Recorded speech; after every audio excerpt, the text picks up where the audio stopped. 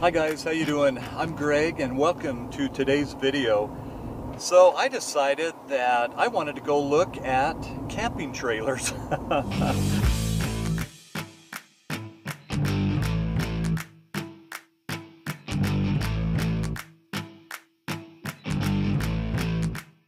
I don't know, I kind of have this little dream that one day I'll just be able to hook the truck up to some portable little home and just take it wherever I want. So we're going to stop in at a local dealership and see what they've got available. And I'd invite you to come along. Let's go.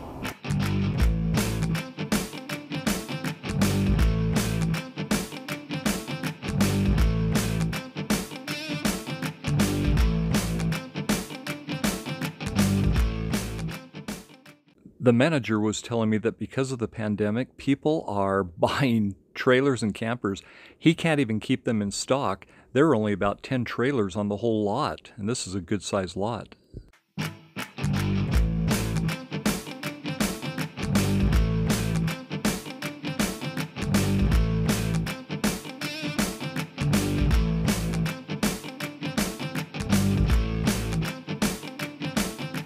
This is so tiny. Look at this little thing.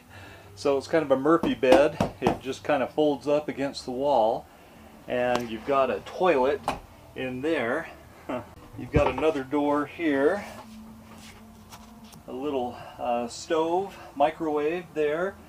Little tiny sink. And an air conditioner. That's about all you need, right? There's a full kitchen on the outside panel of the trailer.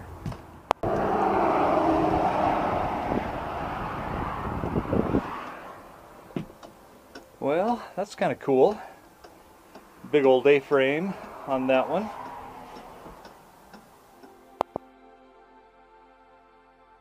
This one's pretty cool. It has a front porch.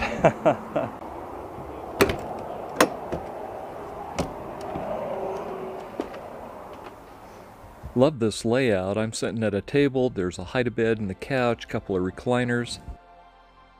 Let's go back. Down the hall, probably a bathroom and shower. That's awesome. Nice and bright.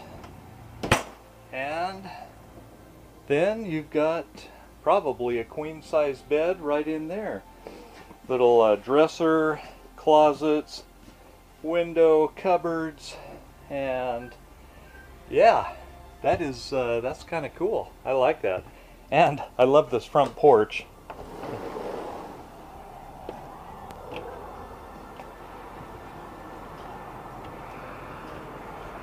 These are just under $30,000.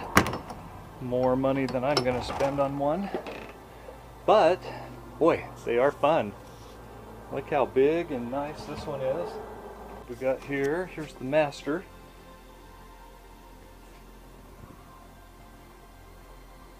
And bunk beds.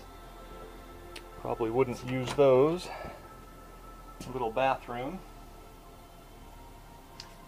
Very nice. Pantry. And the refrigerators. I like all these windows out to the side. It keeps it really open.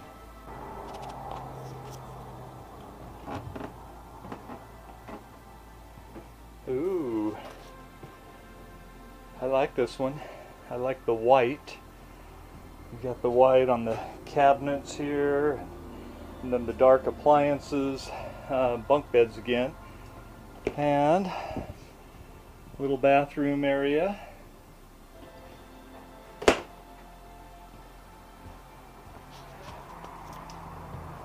And the master.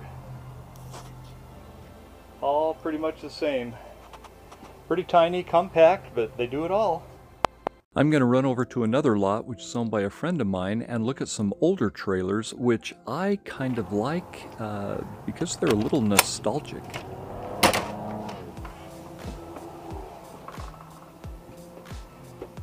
Fun! Look at this. This is kind of cool. That's the refrigerator.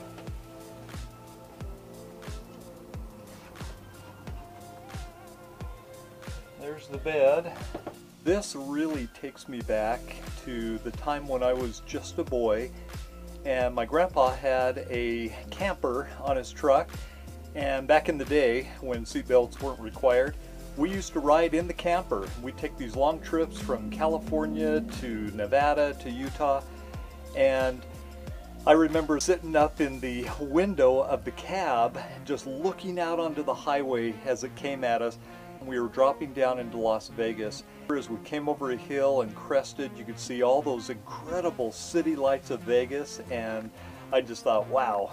There's something magical about trailers and campers. A really fond memory I have is when my grandson Greggy was, probably 4 years old. We'd just gone out one day just to have fun, and we were looking through trailers. He climbed up onto the bed in one of the trailers, and he was sitting there. He was amazed that there were fridges and bathrooms and stoves and sinks and beds in these trailers.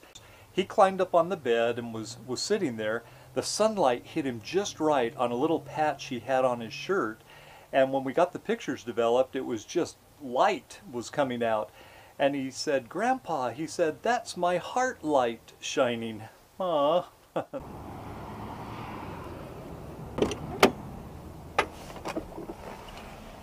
Is it about campers that get guys excited? It's like a grown man's little playhouse that you can pull behind your truck and take anywhere. That's kind of an awesome concept when you think about it. Well, you guys, listen, thanks for watching, and have a great day. Go ahead, like and subscribe, and we'll see you in the next video. Bye-bye.